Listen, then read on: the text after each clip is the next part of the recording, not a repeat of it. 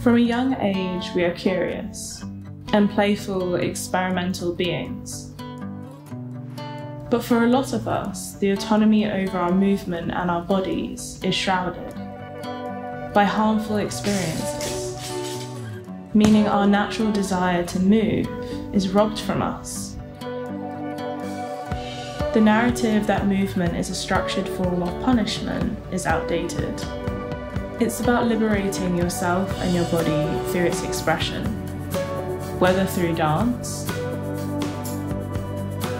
the gym,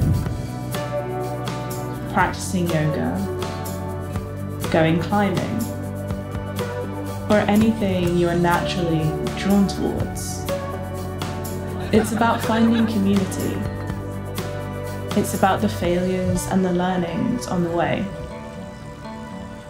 It's about the visceral feelings created in your body. It's about harnessing kinetic energy.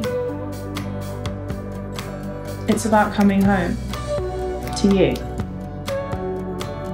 Movement is the essence of being.